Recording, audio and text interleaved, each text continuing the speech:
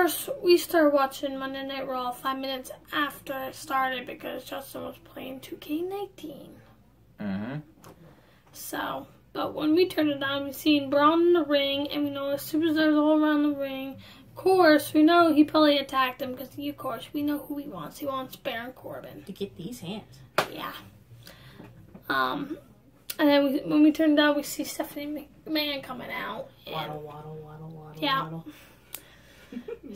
Stuck up snob coming. And they're talking about Corbin, his Survivor Series. He wants Braun. He wants Baron Corbin. And she's like, okay, you got him. Done. And then he wants to make stimulation. She's like, okay, done. And he wants Baron to sign a waiver. And he goes, that's going to be a while, but don't worry. That'll be taken care of. Mm-hmm. But he has not to touch Baron Corbin until after Survivor Series. Then Ronda Rousey shows up. Yep. Mm-hmm. And, of course, and she's just, yeah, then Ronda coming out, nothing, blah, blah, blah. And then she wants a challenge. She's sick of Becky saying she's the man and this and that and whatever. And then, of course, Corbin puts his hand on Ronda. Never do that. Nope. And then she flipped him, and Ronda went out of the ring. And then turned around. Corbin stared down with Braun, and Stephanie's like, "Don't you do anything, Braun. You have a deal. Don't. You'll have him after." And then Braun's like, "Have fun being Stephanie's lapdog, because after Survivor Series, you're gonna get neutered." Yep. Snip. Snippy, snippy, snip. So now for the first match of the night. First match, you got Amber Moon versus Tamina with Nia Jax. Of course, Tamina and Nia Jax with their little heel and being bad guys, of course, and this and that. And yeah, They overpower her. Yeah. And of course, Tamina won because I think Nia did something. And then made Tamina telling, go up there, show her it's done. And then she did the high fly move and pinned From her dad? Amber Moon. Her dad's signature move? Yeah. Of course, attacked Amber Moon after the match, of freaking course. But, pretty much, it's just gonna be all talkity talk. Oh, man, that was crazy. That's pretty much this recap's gonna be about all talkity talk. Well, pretty much it won't be all talkity talk if the rumors are true. They're going to shave off an hour off of Raw, so it's just going to be 2 hours. I don't know. We just have to wait and see. But, anyway. The next thing. They have Corey Graves doing an interview. With Seth Rollins. Had them to come out. This and that. Rollins saying he don't really care about Nakamura. He is worrying about getting answers. Saying Dean is a man, he's man enough. He can give answers, this and that. He knows Dean, blah, blah, blah. And then Dean pops on the screen. He's sitting on a red car, and then there's a oil drum on fire right there next to him. On fire. Of course, he's talking this and that and this and that. You know what he's missing, saying right, Ashley? He's missing marshmallows and s'mores, and there you go. While he's sitting there relaxing on the car. And no, seriously. S'mores. But seriously, what's with the oil drum, the burning oil drum? He did nothing with it. But I don't know. But Dean said he could go in there and get out of the cold and fight Rollins right now, but no. But Rollins doesn't deserve it, and the fans don't deserve it. Yep. Nobody deserves it. He said he thought the Shield made him strong, but the truth was the Shield made him weak. Rollins made him weak. Roman made him weak. He was weak with them, so he feels he's stronger without them. So, and it pretty much ended like that. But, of course... Dolph and Drew, talky. Talking about Raw is his show. Then, of course, Finn Balor's coming out saying, oh, come on, stop it, blah, blah, blah, blah, blah. And, saying, if you can beat the best Dolph Ziggler, Ziggy Wiggy, he might consider putting him on the team. Well, the reason why Finn Balor came out is because he wants to fight Drew McIntyre for what he did last week. But not only beating Kurt Angle, but humiliating him by beating him with his own signature move, the ankle lock. So Corbin's like, McIntyre, he was saying that Finn's not worthy to fight him. If he could beat Dolph Ziggler, then he'll just consider fighting him. But for that, Drew McIntyre headbutted Finn Balor. And of course, it'll make to the next match, Missy. Which is Dolph Ziggy Wiggy versus Finn Balor. Yep, and of course, that match was back and forth, back and forth. Of course, you see, Drew trying to get his in the ring, trying to cheat. Of course. Yep, putting his foot on the stairs like this. Trying to say, oh, you're not going to win. No. But, of course, Finn Balor actually ended up winning. He, rolled? He, via rolled up. He was, holding him up so he didn't kick out, and he quickly rolled out of the ring because Drew McIntyre came in the ring trying to go after him. Missed him by a hair. So, Finn's actually on the team now. And, more talking. Oh, of course. I'm surprised you remember it and it's not all written down right there in your little book. But let's go to what Ruby Riott had to say about what she did last week by breaking the Jim Neidhart's glasses. Of course. And here comes her Ice coming out, and then you hear her be all sad, like she feels sorry for what she did. She's having nightmares about it. Just then, and you see her put a grin on her face. Fake out. She doesn't. She's a heel. She's like, yeah, I loved every minute of it. Blah, blah, blah. Yeah. And then Natalya shows up. She comes out, you hear her music. The other two are out of the ring trying to find where she is, and there's Natty come from behind, attacking.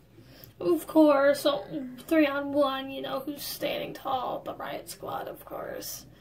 But, yep. Now time for some tag team action. Yep, they had a tag team. Battle Royale. And a bunch of tag teams, like the Ascension and Rude and Gable. Yep, the way they won them, who I think it was the Ascension. Wait, we forgot. Right? Was AOP there? Or no? Was it? No. I don't think so. No. Mm-mm. But the way the Gable had the one, I think was the one of the Ascension, because the one was such a strong element, Gable, and he's like, thing, and then he had his arm. Like no, we forgot. Slater and Rhino, they were the first ones that got eliminated. Yeah, Slater got eliminated, and of course, if Slater got eliminated, Rhino had to go out. But then there was AOP. But yeah, so Rude and Gable won that. So it's pretty much going to be us versus a 5-on-5 SmackDown vs. Raw tag team. So. But wait, was it at some point of tonight's show was Kurt Hawkins showed up? Because I overheard someone mentioning Kurt Hawkins. I don't know. Yeah. I know. No one wants to know him. I don't think so. He's not worth remembering. And then you have more talking again with Paul Heyman and Brock Lesnar. Yeah, Penguin. Oh my god. No, you call him the Walrus. Of course, Paul Heyman's talking for Brock. Well, bless you. Sorry, Paul Heyman. I'm allergic to. I'm allergic to Paul Heyman. Allergic to BS. But anyway, he's talking. He's saying he's gonna win. He's gonna beat Styles. Everybody's chanting Styles. And then Missy. Magic carpet ride in the freaking hall. Coming out. And he's saying, and he has his two henchmen with him, and he's going. He's telling Brock Lesnar to do the Shanti, and it looked like Brock Lesnar's breathing in, but he's holding back. He's like, he really doesn't want to do it. Really doesn't. It sounds like he's saying the S word. She thinks No. No, the way you say it right, Sean. Shit. But then again, so as he's doing it, Brock Lesnar clotheslined him. He German suplexed one of the was it the Singh brothers? Yeah. And Ginger and all the guys rolled out, and he suplexed the other guy again. Yeah. Could you ever see Brock Lesnar literally like eating a pie or freaking eating a vegetable? Why would you think Why about? would you think about food? No, I'm serious. Would you think? I'm telling you, she thinks about food because No, there's just she- one person that does think only- about food. She thinks about it all the time. Yeah, we know her. Well, I'm here's the sorry. I'm gonna say your name right now, Sandra. Yes. Every minute I turn on my phone, I see that food every time. I'm just saying, wouldn't it be really funny seeing him sitting there eating food? Missy, the Because he one. screams like a girl. Missy, the one. Oh, his the daughter doesn't look the like- things you think Ew. about. The things you think about during wrestling. It's either food or Paul Heyman, Roman Ugh. Reigns, or Well, furry No, stuff. Roman Reigns is the top. Well, like I said, she And then talks furry about stuff. food. She talks about food because I always said she likes making pancakes for Big E. No, yuck. All right, Gross. moving It's to. disgusting. No, let's move to another little disgusting thing we thought know. was Lashley sticking his butt out for all the fans, Oh my god. making the fans kiss his butt. Of course. Next segment, they got Leo Rush and Lashley talking. Oh my god. And Which Rimpy Wimpy. showing off. He's showing off his butt. Yeah. That's why do we need to I see just that? I just said that. And Missy thought he farted. Yeah, it sounded like you farted. But it How was- would you know? I would love to farting? see if it was Roman's butt, and you would love to see if it was Dean's butt, wouldn't you? yeah, well, we know Missy likes butts. Dirty pervert. Then during while Leo Rush is talking, No, Elias. Look at Roman's face, but whatever.